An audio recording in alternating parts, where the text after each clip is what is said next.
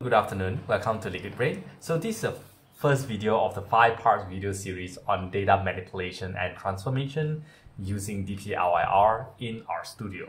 So if you don't know that dplyr is a very commonly used tool for how do you transform and structure a data so that you can fit into other libraries such as ggplot2 is one of the greatest example. So there are many reason why you do that, because first of all, unlike Data Studio, ggplot2 doesn't have that kind of filtering, doesn't that kind of summarization built into it. So you need to use something else to arrange the data and then pipe to ggplot2 and then of course to gganimate. So if you don't already understand that tool package, I make a video where you can actually look at it after you look at this video. And in those two videos, I actually use a little bit of this data manipulation in order to transform the data into the format that I want. So without wasting time, there's 5 things that I need to focus on. So let's go down first here. So in the first video will be focused on the filter functions in dplyr, and the second video will be focusing on arrange. That video will be focusing on select. The fourth one mutate, and the fifth one summarize. So follow every video. There will be a little bit of exercise that I'm gonna go through with you within the video on how do you solve the problem and what is the logic of the code and why do we put certain thing in a certain way. So if you are a user yourself, I'll suggest you to pause the video, download the exercise from actually you can download this script file from the link in the video description down below, which will bring you to a website and it will bring you to a Google document, and which you have to copy paste into RStudio. So this is also code in the R Markdown format. So if you want to use this, you actually have to go to new over here and just create an R notebook and copy it into that rather than using a normal R script. If you use R script, it will not work because it's a little bit of formatting difference between R script and our notebook over here. So let's go to the beginning. So what we're gonna do today is mostly focus on the data set called NYC Flight 13, which is a library that contains all the raw data in New York City in the year 2013. So if you don't already know how to install package, you can just go to package over here. There's an install button. Just go to install and type NYC flights. Okay, so you can also install dplyr for the time being, so that you have both of them installed in your environment, and you can just load them using the library command over here using the run button. Okay, so that will ensure that these two libraries is contained within your environment before you even start analysis. So the first thing I usually do is to check the dimension of the data as well as the structure of the data. Okay, so you can see the first dimension will give us 336776. That's 336,000 different rows and 19 different columns. So that will tell us roughly how big is the data and are we able to handle our data on your local computer first of all. If not, try to look for some alternative. Okay, so the second structure is a little bit more detailed. So you will tell us that it is a data frame and it's actually a table. It's a slightly modified version of the data frame so that it works better with the tidyverse thing. So you can see there are months, there are year, there's departure time, there's arrival time, there's arrival delay, what is the carrier, so what is the flight number, origin, destination, and so on and so forth. So this is just all the details in the data set. Of course, we have integers, we have double, we have characters, and we have DTTM. In this case, they are displayed as POSIX, so POSIX. So I don't know how to pronounce that, but it's actually a very popular datetime format. If you want to do direct calculation in between the two, it will directly give you a duration. So that's actually a very convenient format in some way. Okay, there are also something like a factor, date, and logical. So those we will go through it later on if you go through. So the first thing I really like about doing in RStudio, it is not necessarily, but it's just a personal preference. I like to pipe the data into itself. So what happens here is that the flights data is already present in the environment because of the library that we loaded earlier. But what I do is that I will actually pipe it into themselves. So once you run this, this thing will actually appear in your global environment where you can click in and you can have a look at data in a table format. So this will provide a much familiar format if you're coming from, let's say, Google Excel sheet, or you're using yeah, you're using a normal spreadsheet or environment, this will provide you an easier way to look at it. Okay, so let's go into the first one, which is filter. So filter is a very common tool if you use Google Sheets or Excel before. It's just what rows do I want, basically. Okay, so the first one, very straightforward. Let's look at the first example. Filter flights month equals to 1. So in this case, you actually look at the data over here. You can actually look at months equals to 1 means it's all the flight in January. So in this case, once you run this command, it will actually show you that there's 27,000 rows. So out from the 336,000 different rows, we have filtered to only 27,000 rows, which is all happen within January directly. So this is fairly straightforward, I hope. So the second thing you need to understand about dplyr is the piping function. So this is extremely popular, and you just see it everywhere, and people don't usually explain what it does. So what it does is that instead of writing it just now, where it's filter function, the data and the parameters, the piping function will replace the one earlier as the first variable. So in this case, here. So these two equations, so this filter equation is the same as this filter equation. You just put flights into this position and it runs as usual. So if we run this, you see that we get exactly 27,000 rows, exactly the same as the one just now. They're just present in different format so that it's easier if you have more things to do down below. You see what happens later. Okay, so this is also a second function where we use a straight line. So in this case, a straight line is an AND function, OR function. So the syntax over here is very similar to other platforms such as Google Sheets, where AND is, you need both to be fulfilled before you choose both of them, and the straight line is OR, and the what is that called? Exclamation mark is the opposite. So in this case, let's look at our first example, is that if we use this command, we'll filter the rows based on the month is 11 or the month is equals to 12. So everything in November and December will be included.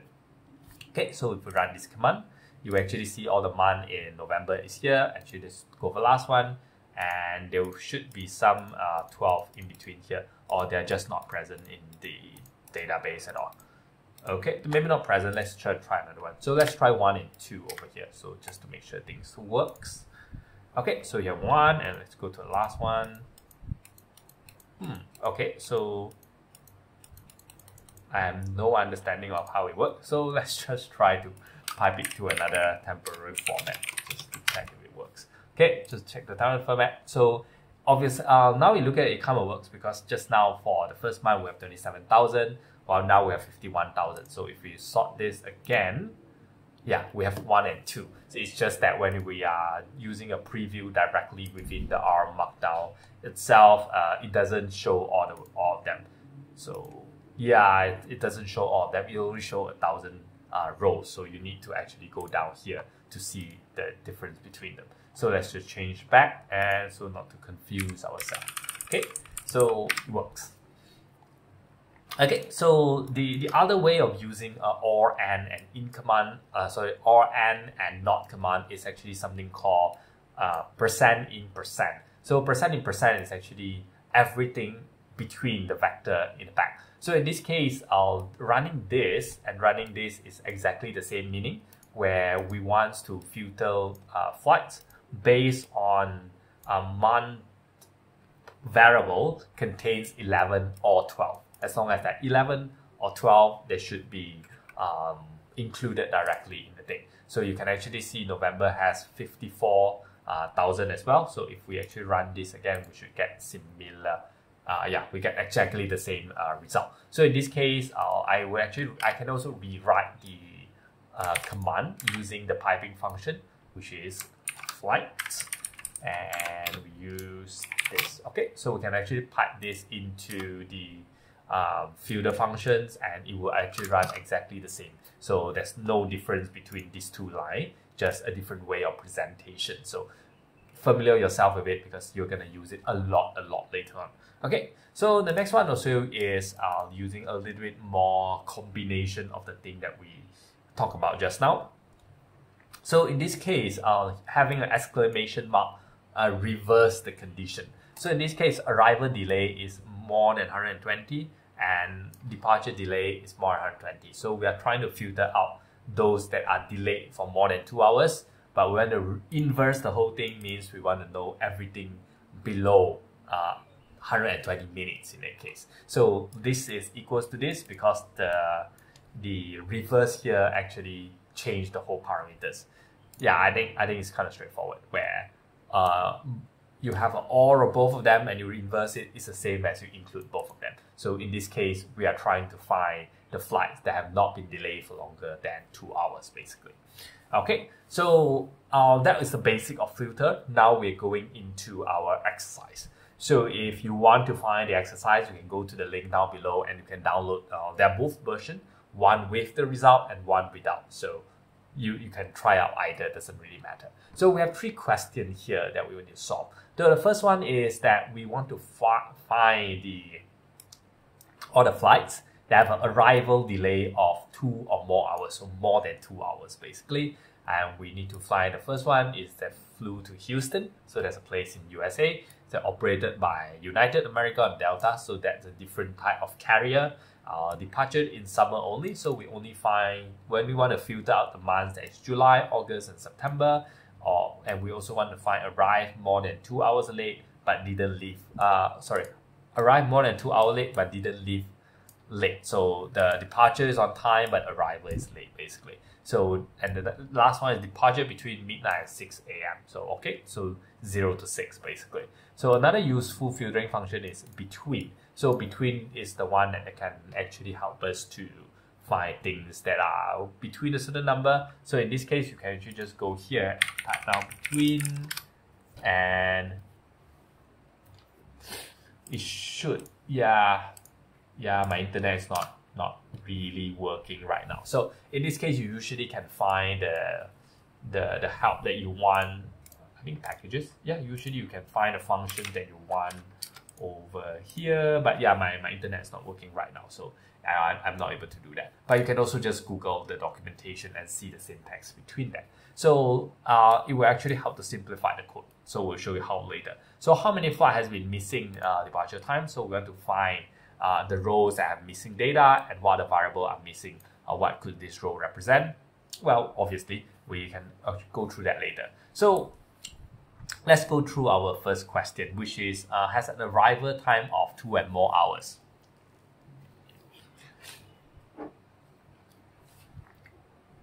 Okay, so the first parameter here is arrive of more than 120 minutes. So in this case, the arrival time is later than 2 hours. And we need to secondly filter based on the destination. So Houston is IAH or HOW. So we're going to use the within syntax over here, where the destination, which is actually the name of the parameter here. Where is it? Yeah, so destination over here. So we use the name of the variable, so use the name of the column, and then we use a vector over here to indicate that we want destination to be between, to be IAH or HOW. So you can use the OR syntax over here. Both will work exactly the same. So we can actually run this and we can see we got 220 line basically. So we can also do the same thing where we just put a carrier is between the 3 of them. So if you need to know the name of the individual acronyms or short form of the airline, you can also go to Wikipedia. There's a long list of short form you can refer to for all the American airline. So in this case, United is UA, Delta is DL, and American Airline is AA. So this will actually give us 3,200 rows to actually indicate that all the flight from this 3 carrier that has a arrival delay of more than 2 hours basically. Okay, so the next one is the same concept where we want to have July, August, and September, where we put the name of the variable and we put it in between, within 7, 8, and 9. Between is a different functions. In this case, it's a within. Okay, so the next one, of course, is arrival is 120, exactly the same, and departure less than 0 means it doesn't departure late because the departure time is actually 0. So you can actually go here and actually find departure time. Where is it? I can't actually see the screen, so I need to do that. Okay, so departure delay over here. So you can see departure delay, there are certain negative number. So in this case, negative number indicates that leave the airport earlier than the actual scheduled departure date. So they're slightly earlier. So you can see this is actual departure date. The scheduled departure date is 5:15, mean 5 o'clock in the morning, 5:15 in the morning, while the actual departure date is 5:17, which has a delay of 2 minutes. So similar logic apply where if the scheduled departure time is 5:45 and the actual departure time is 5:44, there is a departure delay of -1, which is the flight have actually left the airport 1 minute early than it should be. Okay, so the last one is actually we need to find the flight between 0 to 6. So it doesn't say anything about delay, so we have not included that parameter, but the same concept of apply where we just say hours is 0, 1, 2, 3, 4, 5, 6. So hour is actually also within the data frame. You can see, go to the last, you can actually see an hour parameter over here. So yeah. Okay, so you can actually see over here so 0, 1, 2, 3, 4, 5, 6 is between midnight and 6 a.m. Okay, so the second one is actually the another useful URL is between. So URL function is between. So I think when I copy paste something got missing over here. So what does it do and how do you simplify? So in this case, between is you want to specify two different things like the 0 to 6 just now. So of course, when the elements number is very small, like 0, 1, 2, 3, 4, 5, 6, it's only 7 different elements. It could be, in certain situation, it could be from 1 to 25,000. So if you want to filter everything between 1 to 25,000, there's no way you're going to type it up individually manually. So we can use something called between. So in this case, the syntax of between is the name of the variable, the starting variable and the ending variable. So actually I should actually put 0 over here. So you can see that just now we got 25,000 row, now we got 27,000 row. So there might be a different calculation between the syntax here. I have no idea, but the concept is similar. Actually, we should actually try to check that out. So hour, 0 minute. So it could be an inclusive and exclusivity difference between I have no idea. I'm gonna check and I'm gonna link it down in the description, or you're gonna see some cards in the video over here after I edit it. But there should be some exclusivity and inclusivity. You know, the little bit of difference between, because there's only like 1,000 of them that's different. Okay, so the last one is how many flight has a missing departure time, and what the variable are missing. What might this row represent? So if we run the data, you will realize that the departure time is not available, departure delay also not available, arrival time not available, and arrival delay not available. So in this case, most likely, of course, the flight is cancelled, that never actually took off the ground. So of course, we don't have this parameter, but we do have the schedule, we do have the original time and date where it's supposed to fly, but it didn't. Okay, so that actually sum up our filter. So the syntax of filter variable is filter function is relatively straightforward. Include the name of the column and certain conditions, whether if it's a larger, smaller, equal, and of course you can use some helper functions like and, or, not, between, and so on, in order to filter out the rows that you want based on the condition that you put in. So we'll see you in the second video about a range. So we'll see you over there in a few seconds. Bye.